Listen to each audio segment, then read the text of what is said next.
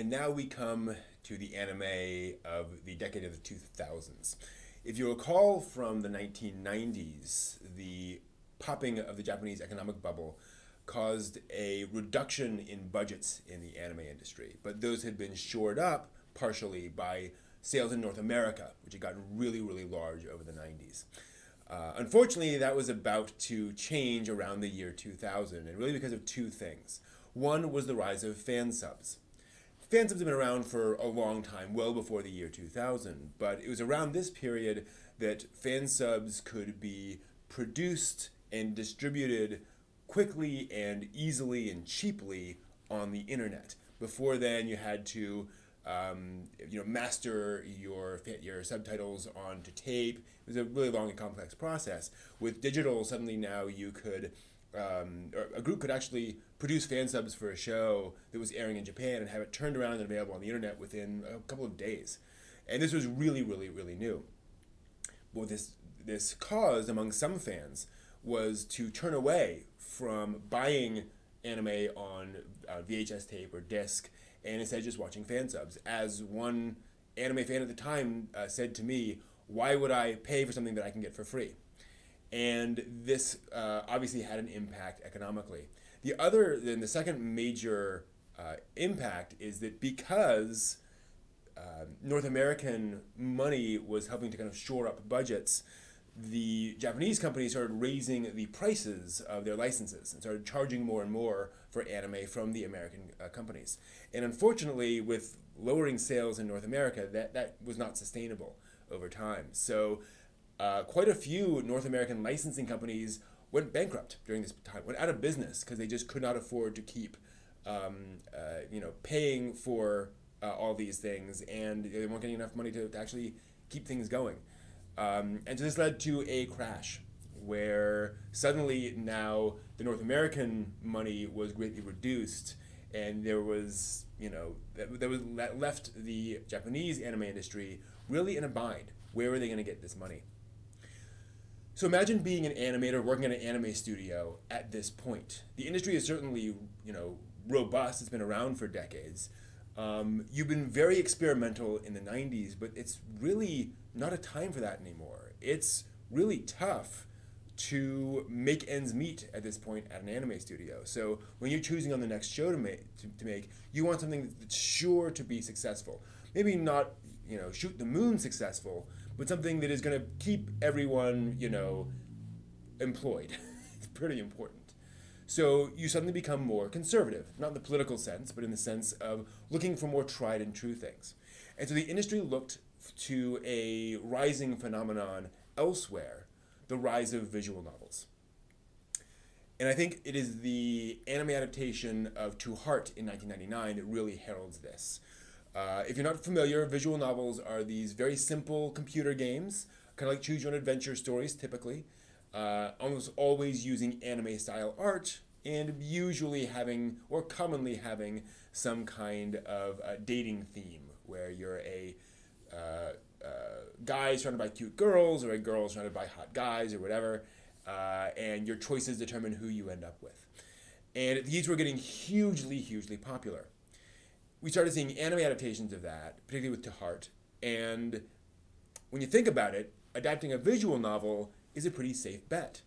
You already have your plot, you already have your characters, you already have your voice actors, because these games were voiced, and so you didn't have to cast anybody new. You already had your character designs. Obviously, they'd be adapted for anime, different medium, but still. A lot of your work was already done for you when adapting a visual novel. So they were much less expensive to adapt than other media, certainly novels, even manga.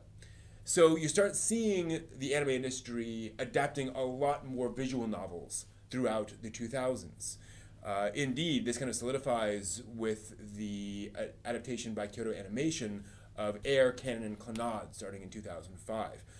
Three hugely successful visual novels from Key Visual Arts, and being made by one of the rising stars of the anime industry at the time.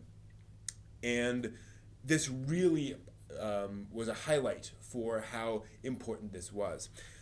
These visual novels had a particular art style and a particular approach to them that then made its way into the anime industry with a term we call moe.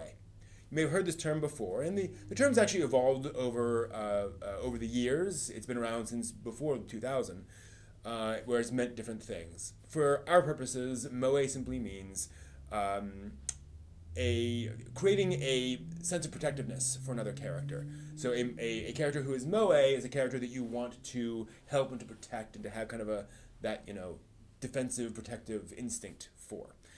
And these visual novel adaptations in particular very much had this feeling for a lot of the characters. And so you saw the rise of this moe era, if you will. And you see just tons and tons of these being adapted in this period. A great example is Strawberry Marshmallow, anime series about cute little girls doing cute little things. Very fluffy, very light, very simple, modern day slice of life kind of a series. Nothing really, no big save the day thing happening here, but it's kind of a simple, nice, safe bet. And this is something the anime industry really had to do to stay afloat. Adapt things that already had a built-in audience, that would already, they were already going to show up for that adaptation, and they were also easier to adapt. Now, this is not the only thing happening during this decade. The 2000s also see the rise of the big three shonen series. One Piece starting in 1999, Naruto in 2002, and Bleach 2004 in anime form. These were three very long-running shonen series. And I want you to imagine, before these series came out, a shonen series would come out for a season or two, maybe 3 or 4, and that would be it. Even Dragon Ball Z, didn't last for decades. It came out and then it stopped. All the other shonen series before that might have, 50, 100, 150 episodes, but then they would stop. Suddenly, these series were coming out for years and years and years and building up hundreds of episodes. Very different approach, and heralded a very different type of shonen series. And again, this is a sort of a shift to a different model, a more conservative model, where instead of trusting that people are going to come back to you with your new concept every year or two, you're giving them the same thing over and over, week after week, month after month, year after year. And it was a sign of stability, a sign of something that was just going to be here, when you grow up. Yeah, you'll always have Monkey D. Luffy or Naruto or Ichigo. But of course, nothing stays the same forever. And you start seeing the beginning of that transition, actually in 2006, I believe, with The Melancholy of Haruhi Suzumiya, an anime series that adapted some light novels, actually. And Haruhi is important because it was also by Kyoto Animation that had done these adaptations of Air Cannon and Clannad, but also it was a parody of moe. It made fun of all these moe archetypes and this fact that all of these shows were having all of these archetypical cute girls in them. And it was hugely popular, hugely successful. And this really indicated that both the anime industry and anime fandom were ready to move on from moe. Not that they wanted moe to completely go away, but that it was time to evolve the medium a little bit. And yeah, 2006 is kind of early in the decade, but really the moe phenomenon doesn't really last for a full 10 years. It doesn't map to the decade precisely.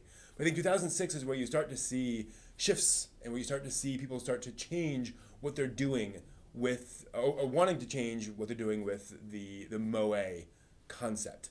And so you would start to see some changes later on, but that is what we're going to cover in the next video about the 2010s.